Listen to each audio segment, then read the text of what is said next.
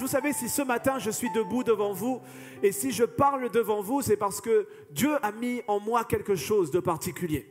Et ce quelque chose qu'il a mis en moi, il l'a aussi mis en vous, mes frères et sœurs. Alors j'ai une question à vous poser ce matin, vous tous qui êtes connectés sur CDF News Radio et sur YouTube. Une question que j'aimerais vous poser ce matin. Est-ce que vous êtes une coquille vide? Est-ce que vous êtes une coquille vide? Ou alors, est-ce que vous êtes une boîte surprise? Vous savez, il y a un célèbre chocolat que les enfants aiment bien en forme d'œuf et à l'intérieur, il y a toujours des jouets, des cadeaux. Eh bien, la question que je te pose ce matin, toi qui es connecté, est-ce que tu es une coquille vide ou est-ce que tu es un œuf surprise? Et je crois, mon frère, ma sœur, que tu es comme un œuf surprise. Parce que Dieu a pris le temps de te créer, il a pris le temps de te façonner et il a mis à l'intérieur de toi un potentiel. Potentiel, tu vas me dire, oui, mais c'est quoi un potentiel? Un potentiel, mon frère, ma sœur, c'est un réservoir de capacités que Dieu a placé en toi et dans lesquelles tu vas pouvoir puiser à tout moment pour faire la volonté de Dieu, mon frère, ma sœur. Oui, Dieu ne t'a pas créé vide. Dieu t'a créé rempli d'un potentiel.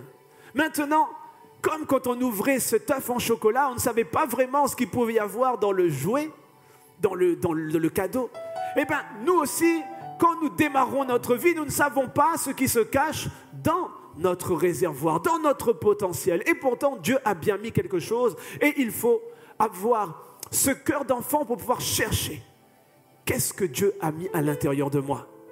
Je me souviens, quand j'avais 3-4 ans, quand j'ouvrais cet œuf en chocolat et je voyais le cadeau qu'il y avait à l'intérieur, j'étais vraiment un enfant. Et alors, je m'extasiais de tout. Et parfois, il y avait juste un cactus ou bien une roue de voiture. Et j'étais content avec ces choses.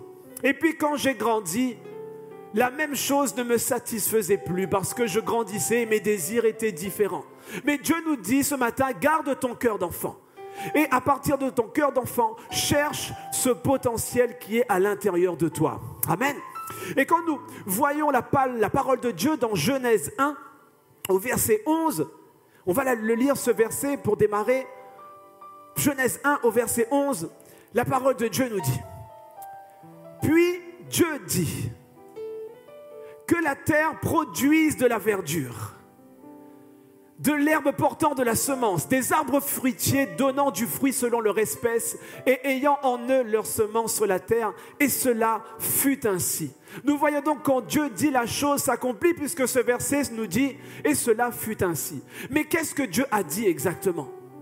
Dieu a mis dans la terre un potentiel. Et il a dit à la terre que la terre produise de la verdure. D'accord, mon frère, ma soeur, Dieu a dit à la terre que la terre puisse elle-même produire de la verdure. C'est-à-dire que Dieu a donné à la terre la capacité de créer de l'herbe, la capacité de créer des arbres, la capacité de créer de la végétation en toutes sortes. Donc quand Dieu a réfléchi à la terre et qu'il lui a donné cette capacité, il a su que la terre serait capable de faire pousser l'herbe, mon frère, ma soeur, de faire pousser la verdure. Et de même que Dieu a donné à la terre la capacité de créer de la verdure, de même Dieu t'a créé avec des capacités de produire et de créer aussi, mon frère, ma soeur. Alléluia. Oui, et cette capacité, c'est ce potentiel caché en toi. Et vous avez remarqué que Dieu, le matin, ne rappelle pas à la terre qu'elle doit produire de l'herbe. Et Dieu ne dit pas à l'herbe tout le matin, herbe pousse. Non, Dieu a donné à la terre la capacité de créer la verdure. Et à partir du moment où Dieu te donne quelque chose, cette chose fait un avec toi, mon frère, ma soeur. Cette capacité fait un avec toi. Donc à partir de ce moment, Dieu n'a plus à te rappeler que cette chose agit en toi. Elle agit en toi, tout simplement, mon frère, ma soeur. De même que quand Nawal vient à la prière matinale le matin, elle ne se dit pas le matin, chaque matin, qu'est-ce que je vais faire ce matin dans la prière matinale? Elle sait que Dieu a mis en elle, dans son réservoir de capacité, dans son potentiel, la capacité de chanter. Alors le matin, elle ne réfléchit plus. Dieu a dit, Nawal, je t'ai donné la capacité de chanter, maintenant chante tous les matins. Amen. Donc, il n'y a pas besoin que Dieu nous rappelle chaque jour qu'il a mis ça en nous. Ce qui est en nous est en nous. C'est donné, mon frère, ma soeur. Ce que Dieu nous a donné fait un avec nous. Alléluia. Alléluia. Et vous savez, à partir de ce que tu es capable de produire, à partir de cette capacité que Dieu a mis en toi, il y a tout un environnement et des choses qui se greffent autour, mon frère, ma soeur. Parce que quand Dieu a dit à la terre de créer la verdure, pas seulement l'herbe, mais les arbres, la végétation, les fruits, les légumes, etc. Il faut savoir que cette verdure que la terre crée, elle nourrit tout un ensemble de personnes. Elle nourrit des animaux. Elle nourrit tout ce qui vit.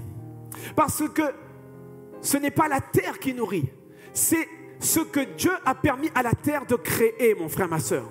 Ce qui veut dire que dans la capacité que Dieu a placée en toi, mon frère, ma soeur, il y a des personnes qui vont être impactées, mon frère, ma soeur. Alléluia. Oui, dans ce potentiel que Dieu a placé en toi. Et vous savez, quand Dieu met quelque chose en toi, cette chose, elle est amenée à porter en elle la semence. C'est-à-dire que quand tu crées quelque chose, cette chose est appelée à se multiplier, à se dupliquer. Ce qui veut dire qu'une chose que tu produis, parce que Dieu t'en a donné la capacité, va avoir la capacité de se multiplier, mon frère, ma soeur. Oui, mon frère, ma soeur.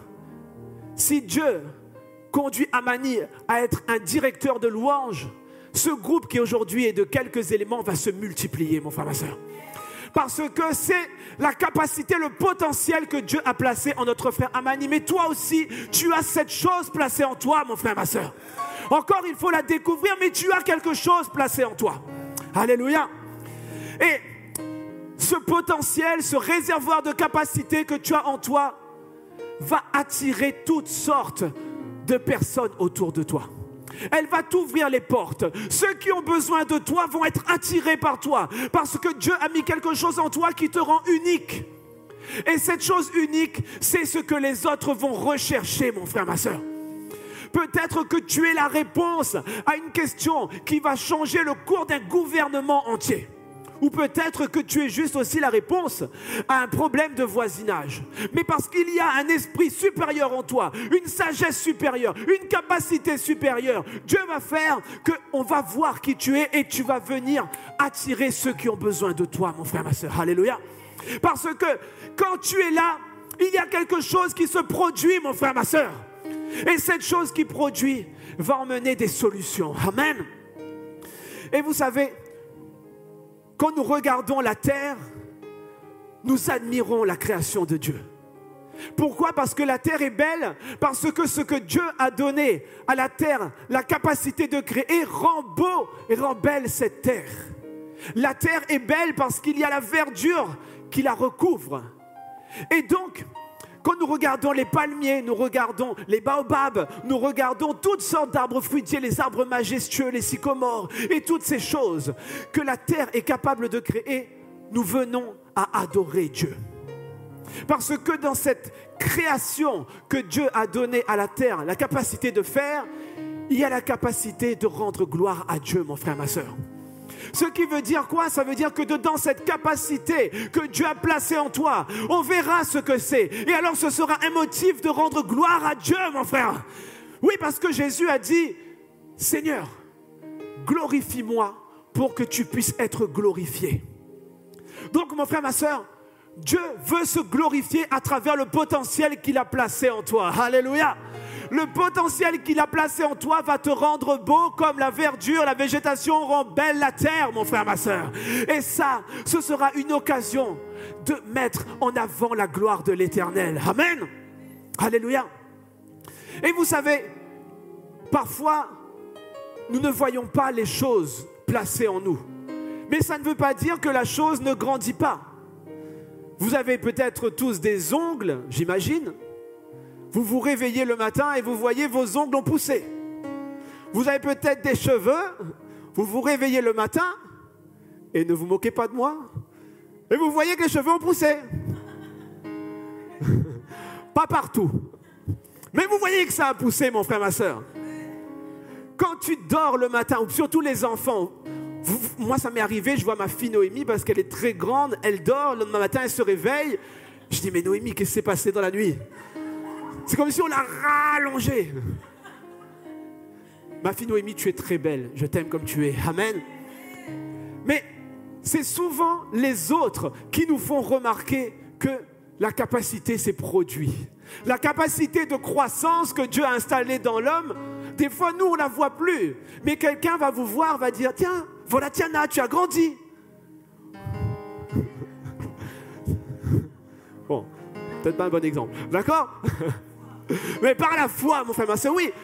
Des fois, c'est les autres qui nous disent, on dirait que tes enfants ont grandi. Nous, on ne voit plus la chose. Mais ça ne veut pas dire que la chose ne se produit pas, mon frère, ma soeur. Donc ça veut dire que cette capacité que Dieu a placée en toi, même si tu ne la vois pas grandir, elle grandit. Parce que la foi est une ferme assurance des choses que tu espères, la démonstration de celles que tu ne vois pas. Donc il y a quelque chose qui s'est produit même si tu ne la vois pas, mon frère, ma soeur. Alléluia. Alléluia. Et Dieu a placé en toi, mon frère, ma soeur, tout ce dont tu as besoin pour grandir. Tout ce dont tu as besoin en grandir est en toi. Il n'y a pas besoin d'aller chercher ailleurs ce que Dieu a mis en toi, mon frère, ma soeur. Et je vais même plus loin. Tout ce que tu vas devenir est en toi. Tout ce que Dieu a prévu pour toi est en toi, mon frère, ma soeur. Vous voyez, le grain de sénévé, il deviendra un arbre majestueux. Le baobab, au départ, c'est un grain aussi et il devient un arbre majestueux, mon frère, ma soeur. Amen. Pourtant, si on se regarde, si on se fie qu'au grain, on ne peut pas voir tout ce que Dieu a mis à l'intérieur, le potentiel qu'il y a à l'intérieur du grain, de la graine. Mais pourtant, il devient un arbre majestueux. J'aime bien toujours prendre l'exemple du baobab parce que moi, j'ai été impressionné quand je suis allé à Mayotte la première fois avec Pasteur. Pasteur m'a emmené faire un tour, voir des baobabs très très gros. Et moi, à côté, j'avais l'impression d'être une fourmi. Et pourtant, ce baobab qui faisait 10 fois ou 20 fois ma largeur, veut dire c'est pas compliqué, hein? Au départ, il était petit comme ça. Et si on se fiait à cette graine peut-être poussée par la mer qui arrivait sur le sol de Mayotte, on s'est dit, bon, ben, c'est une graine qui va pourrir. Mais non, mon frère, ma soeur. Cette graine est devenue l'arbre majestueux qui aujourd'hui devient ce qu'on vient voir tous à Mayotte. On veut voir cet arbre-là, mon frère, ma soeur. Amen. Et donc, cette capacité que Dieu a passée en toi, c'est ça que tout le monde voudra venir voir. Quel est cet homme, quelle est cette femme qui a cette capacité dont j'ai besoin? Parce que tu n'es pas fait au hasard. Tu n'es pas une coquille vide, mais tu es un œuf rempli d'un beau cadeau, mon frère, ma soeur. Oui, alléluia. Oui, gloire à Dieu. Toi qui es à la maison, tu peux. Et parfois, tu te dis, mais c'est quoi mon potentiel? C'est quoi que Dieu a prévu pour moi? Mais c'est en toi. Mais des fois, il y a besoin d'un révélateur. Il y a besoin d'un déclic. Il y a besoin d'une situation qui va faire que ton potentiel va être mis en action alors que même tu ne t'en doutais pas. Cette chose, elle est inscrite à l'intérieur de toi.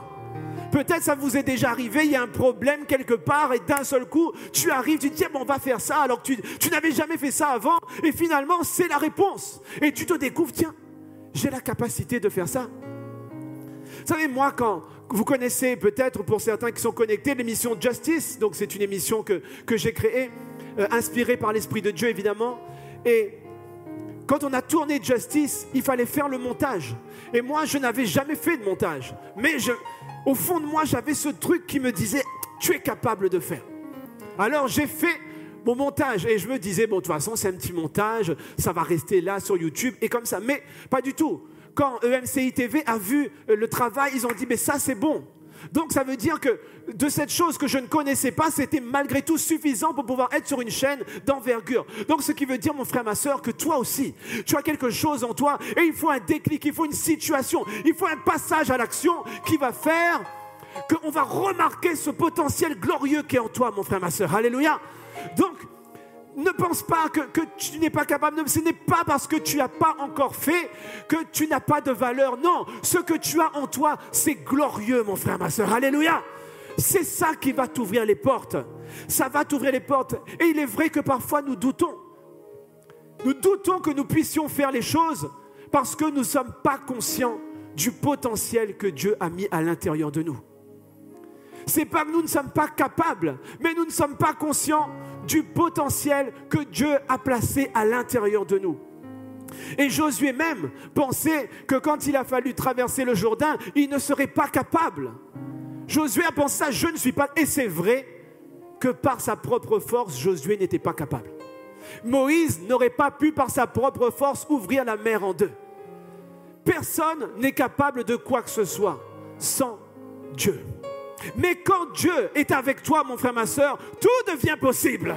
Alléluia, tout devient possible. Et Dieu qui t'a créé, il t'a créé en te connaissant, avec des compétences.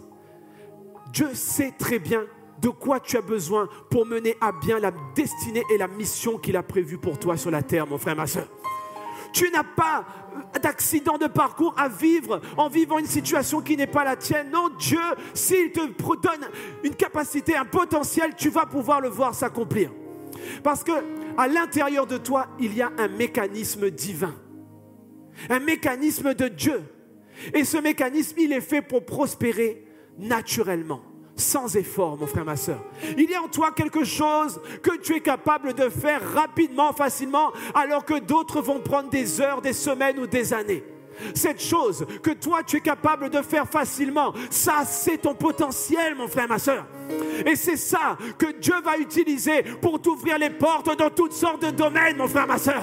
Quel est ton talent? Qu'est-ce que tu es capable de faire facilement? Et les autres, eux, ils galèrent, mais toi, c'est facile. Mon frère, ma soeur, réfléchis à ça. Il y a un potentiel que Dieu a placé en toi ce matin. Et à l'heure où nous devons prendre notre place dans la société, à l'heure où nous devons retourner les plans de l'ennemi, sache que Dieu a placé en toi quelque chose, un potentiel qui va faire tomber les plans de l'ennemi, mon frère, ma soeur. Oui, le diable doit savoir qu'il y a des frères et des sœurs qui ont été équipés de capacités qui vont détruire son royaume. Oui, nous sommes équipés de la gloire de Dieu. Alléluia. Amen. Et Dieu, mon frère, ma soeur, ne va pas te laisser tout seul. Il ne va pas te laisser tout seul avec ta capacité en te disant vas-y, débrouille-toi. Non, Dieu ne te laisse pas seul. Il va mettre des personnes sur ton chemin. Et il l'a fait dès le commencement pour nous montrer l'exemple. L'homme, Adam, quand il a été créé, Dieu l'a créé. Et il a dit, il n'est pas bon que l'homme soit seul. C'est vrai, si on va voir certains appartements d'hommes célibataires, il n'est pas bon que l'homme soit seul.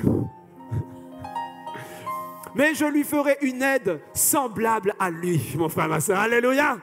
Quelqu'un qui va pouvoir venir remettre de l'ordre dans tout ça.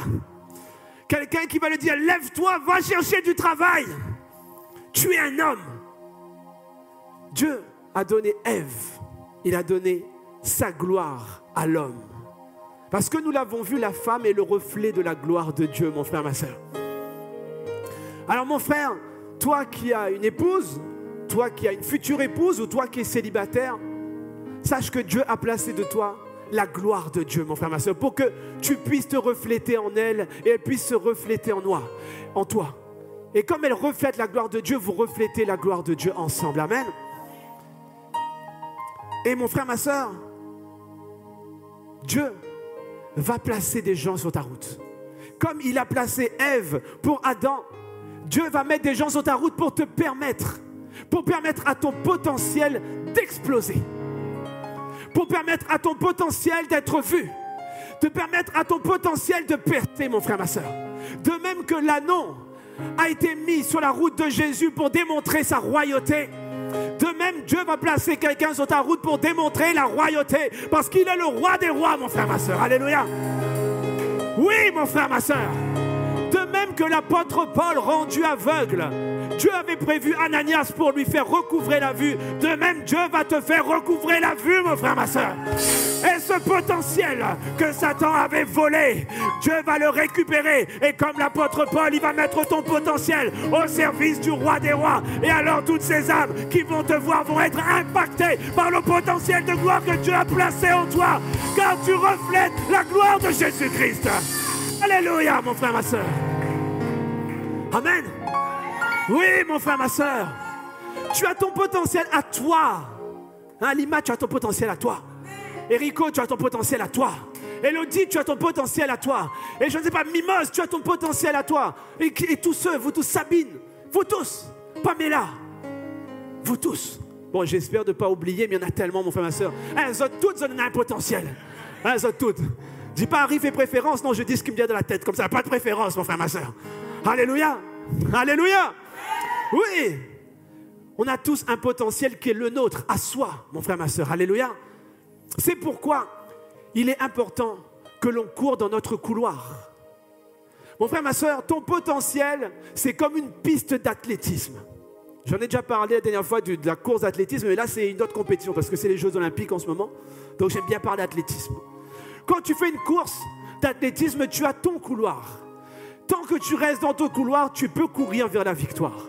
Mais dès que tu poses un seul pied dans le couloir d'à côté, tu es disqualifié. Et mon frère, ma soeur, c'est pourquoi il faut que tu cours dans ton couloir à toi, avec ton potentiel à toi, qui est suffisant pour toi et pour Dieu, pour ce qu'il a prévu pour toi, mon frère, ma soeur. Amen. Vous savez, parfois, on veut courir dans le couloir d'à côté. Pourquoi? Parce qu'on est orgueilleux. Oui, on est orgueilleux, mon frère, ma soeur. Ou alors même, Nawal, on en a plaisanté cette semaine dans la prière matinale, et pasteur aussi avec Gramoun PAYET. C'est la jalousie, mon frère, ma soeur. Quand tu vois l'autre est dans un autre couloir et il court plus vite que toi. Ou alors il court avec classe alors que toi, tu es fatigué. Mon frère, ma soeur, chacun son couloir. Ne sois pas jaloux, ne sois pas orgueilleux. Parce que c'est ça qui parfois anesthésie notre potentiel.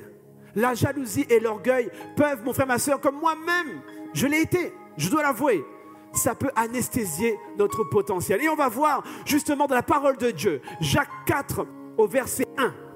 Jacques 4 au verset 1, on va voir que le fait de vouloir uniquement nourrir notre orgueil, ça a des conséquences, mon frère, ma soeur. Ça a des conséquences. Jacques 4 au verset 1. Et nous allons voir ce verset qui nous dit, Jacques 4, verset 1. D'où viennent les luttes? D'où viennent les luttes? D'où viennent les querelles parmi vous? N'est-ce pas de vos passions qui combattent dans vos membres? Mon frère, ma soeur, des fois nous sommes tiraillés. Et vous savez, des fois, moi je vous dis la vérité, bon, gentiment Nawal, mais ça m'est arrivé de jalouser Nawal en me disant quand même, j'aimerais bien avoir une voix comme ça. Hein, si je pouvais chanter comme Nawal, allez, juste une seule fois, c'est un single, alors un single, après. Hein? Mais mon frère, ma soeur, quand tu es comme ça, à l'intérieur de toi, c'est un combat. Tu dis, laisse-moi monter, je vais chanter, Seigneur, laisse-moi monter, je vais chanter, c'est moi aussi je gagne chanter.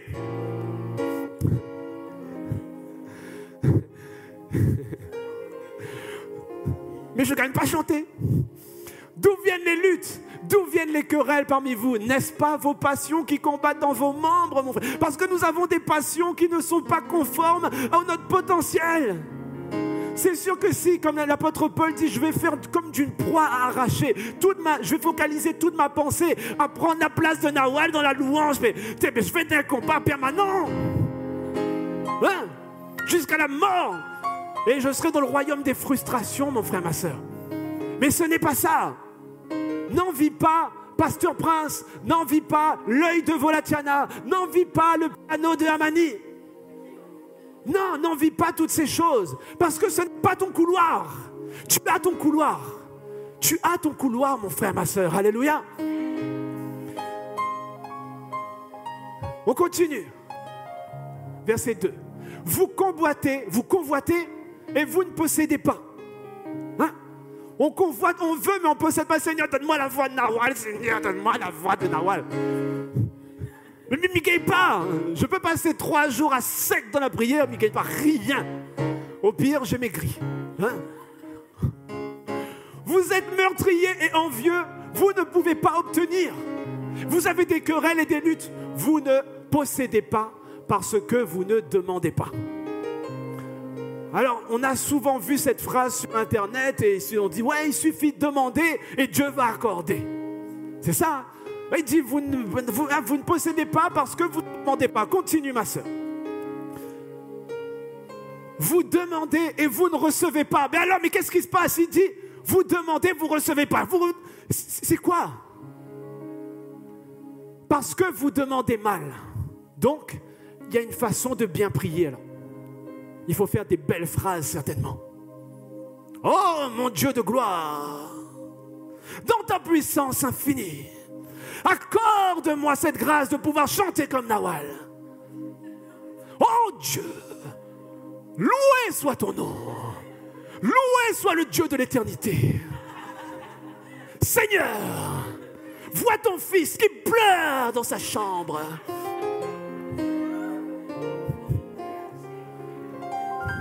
Donc c'est ça, vous demandez mal.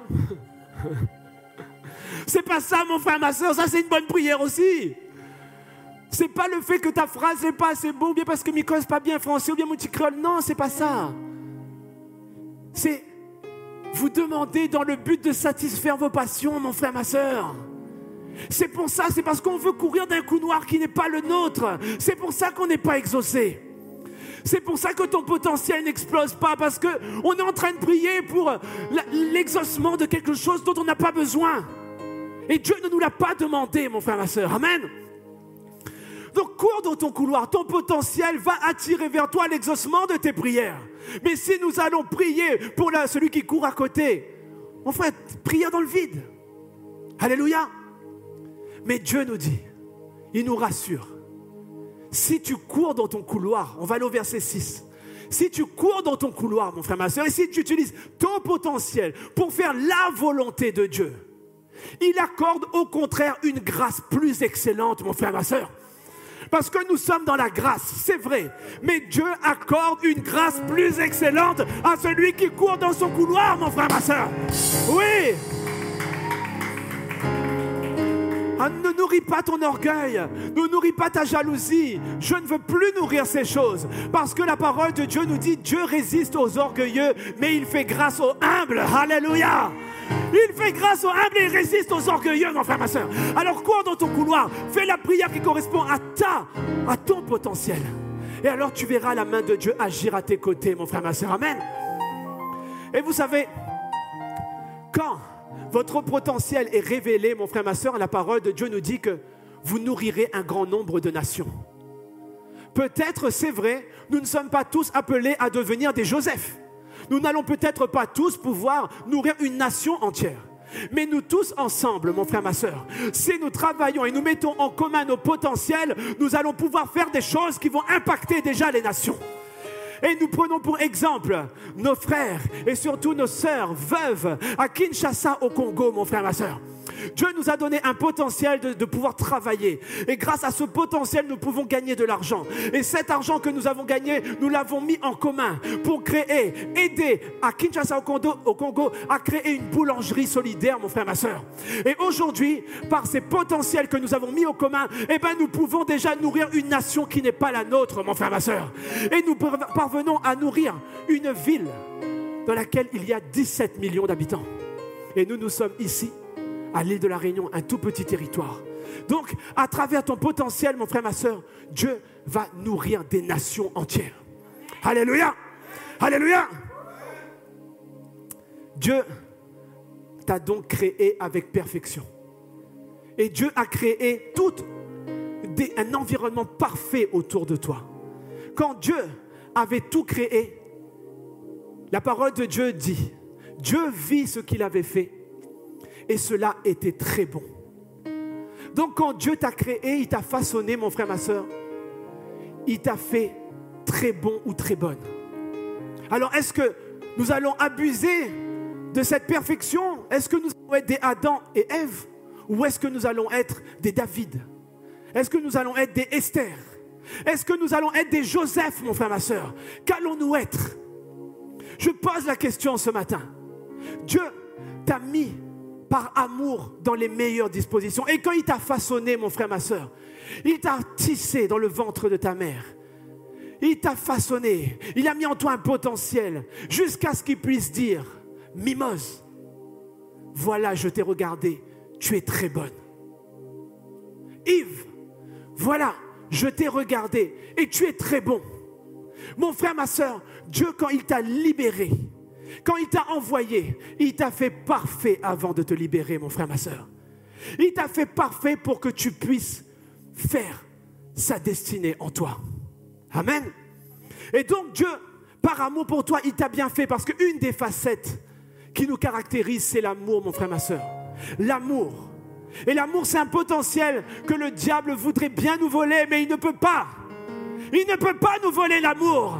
Mais il est jaloux de nous, mon frère, ma soeur. C'est pour ça qu'il veut l'éteindre.